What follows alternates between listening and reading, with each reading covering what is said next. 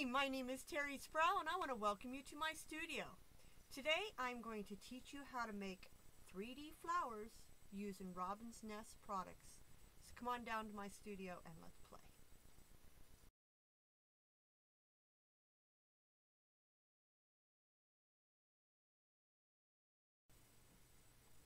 Okay, we're down here at my workshop, and first thing you need to do is make the beautiful stamens that go in the middle of a flower.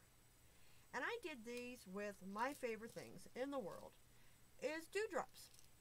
I actually used the teardrops for most of mine, but you definitely could use the dewdrops to do the same technique.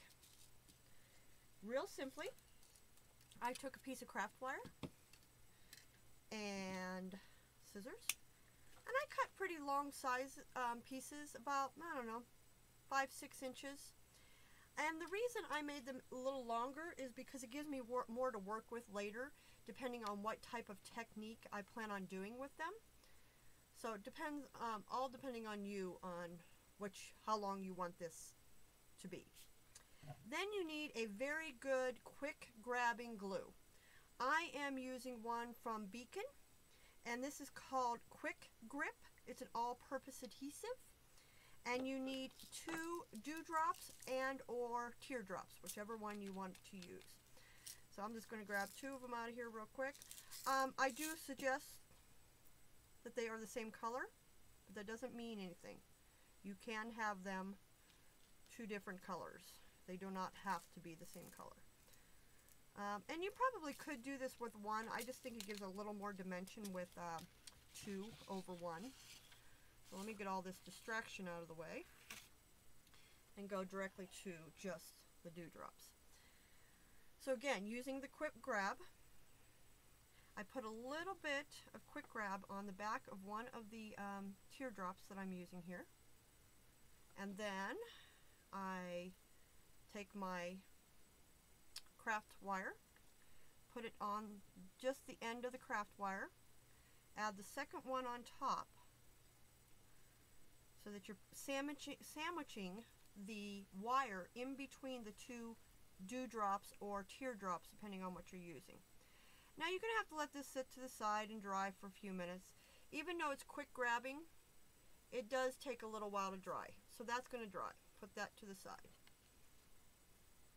And of course I have made a bunch of them. I do this in front of the TV. I'm a TV girl. Okay, the next thing you need to do, and this is the easy part, is find some beautiful papers. And I am using all papers from the Robin's Nest. I just love their papers, and they're just absolutely beautiful. Have just a touch of glitter on them. Really pretty for making flowers. The most important part, even though they have a great selection of beautiful papers, you need to find ones that are double-sided. Okay, that's very important. So I have picked out a few different papers. And then I took the Tim Holtz's Tattered Flowers die, and I cut 3 of the largest flowers out. You need 3 of them. Okay? So we have 3 there to make our 3-dimensional flower. And this is what we're going to end up with, is a 3-dimensional flower with the stamen in the center. Okay. First one. First one you want to take, and you want to cut in between 2 petals to the center and stop. So you're not cutting all the way through, you're just cutting through to the center. The one on the right side, I cut the petal kind of in half. Okay, so you kind of have a flower that looks like that. Put that one to the side. Grab your next one. So remember, we needed 3. This one you're going to again cut to the center, but you're going to cut 1 petal completely off. So we have that. See that? Okay, put that one to the side. The third and final flower, you're going to cut to the center, but you're going to cut 2 petals off on this one. So you have something that looks like that. Okay. Now you want to keep this one. Do not throw this one away. We're going to start from the smallest, which is the 2, and your Steamin', whichever you decide to use. I want to use this kind of, let me use this green. I think the green will be pretty in there, yeah. Now you can use 1 or 2 on this point. It's really up to you. I will show you with 2. You also need, the Tim Holtz tiny attacher works the best for this technique, but you could use glue. You're just going to be holding it for a little longer. This works instantly for me. That's why I like it. The very first one, that's the 2-petal one. You got to decide what you want to be showing. Do you want this side to be showing in your flower, or do you want this? I want this, so I'm going to face it up. And I'm going to curl it. You're going to see how I'm just going to wrap it around so that it comes back on each other. So it becomes a kind of a tube, I guess is a good word for it. See that? At this point, I take my petals and I turn them down. See that? So now I have some petals that are turning down like that. Look at it from the side. At this point, I take my dewdrops and I put them down the center of that flower. Okay, so we got that going right there. See that? Now, this is a little tricky, but once you've done a few of them, you'll get a little better at it. You want to take your little stapler and you want to staple right there.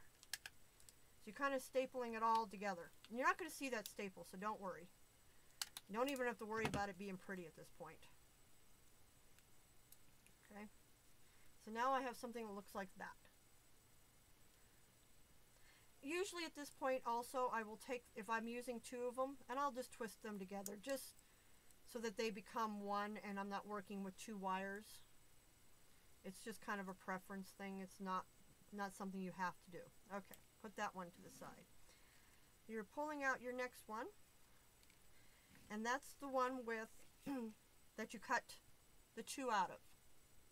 Okay, this, I bet you're kind of already figuring out what we're going to do. We're going to take this one and we're going to put it on top of that one. See that? And then take your stapler and get it down in there and staple. Now, you have to, so you have something that looks like that. At this point, you need to grab your scissors and you need to cut this little point off at the end. And you'll understand why in a minute. So it gives me kind of a hole right there. And again, I'm going to take my petals and turn them down. Now I'm going to take this guy and it's going to go into that hole. But you need to adhere it. So I take my quick adhesive. I'm going to put some glue down there on the bottom of that flower. And it's going to go through the hole down there. This is why you need to have the hole in there. Plus it does 2 things. It actually gives you more, it doesn't look like, your flower lays better if you have the hole in there. So that's where we are so far. So actually right there you can stop. That's a little flower right there. Okay, but let's keep going. The next one is the one where you only cut 1 out. See that? Bet you're going to figure out what I'm going to do. Boom. Wrap it around. Put this petal on top of that petal. See that? And again, staple. So I put my stapler in there. Actually, I find it easier to put the small end to the center of the flower and staple. Just like we did last time, we need to make that hole again. So I'm just take the back of it and I cut out a hole. So now I have a hole. See that? Fold down your ends. Now at this point, when you're doing these little end parts right here, this is where you could add more glitter if you wanted to. You could actually at this point put some glue on here and put some glitter on there before you put it all together. Now this is going to go inside that hole, but we need adhesive. So throw some adhesive down there on the bottom. Put that into the hole. And poof, look at that flower growing. Isn't that beautiful? Okay, one more time. This is the last one we have here. This is the one where we cut that petal in half. See that? So we're going to take the one that's a full petal and you're going to lay it on top of the half petal. And you're going to staple that, adhere it, whatever you want to do. Yep. Should have been a little tighter, but that's okay. Again, we have to cut that hole in the back.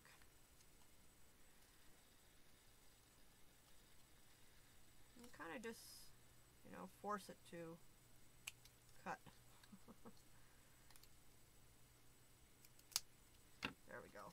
Again, that's not going to show, so don't worry about any of that.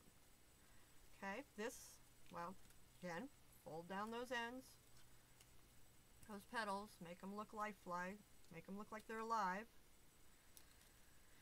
Put all this down in there, again, adhering it down in there, and look at that.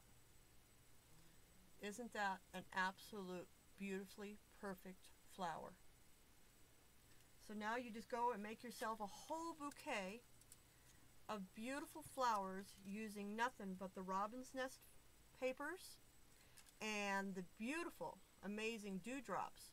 Or you can use your teardrops. So there's my little bouquet that I've been working on. Hope you enjoyed that. Thanks for stopping by.